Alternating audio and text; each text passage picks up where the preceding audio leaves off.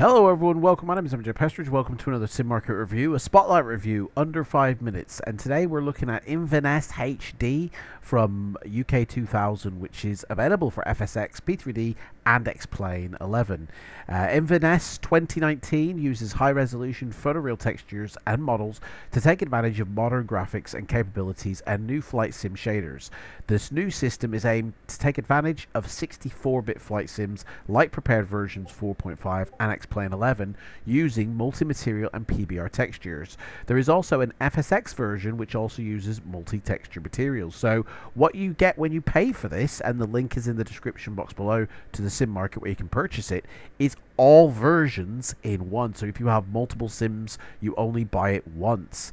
Like I said, it contains full detail buildings, realistic ground markings, high-res ground image, UK runway markings, stunning night effects, 3D approach lights, high detail airport vehicles, excellent frames, runway wigwags, whatever they are, and a full set of signs.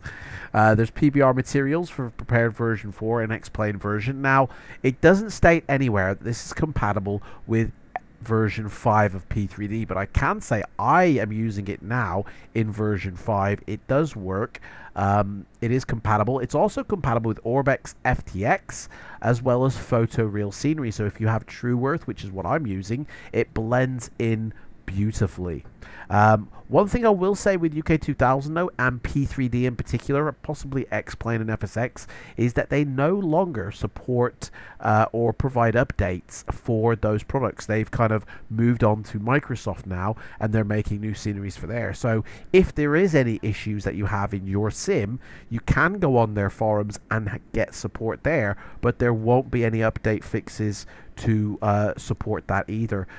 They've stated that they literally have moved on and kind of left P3D behind now. So, but this product still does work. I use it. It works fine on my sim, so there's no reason why it shouldn't work on yours.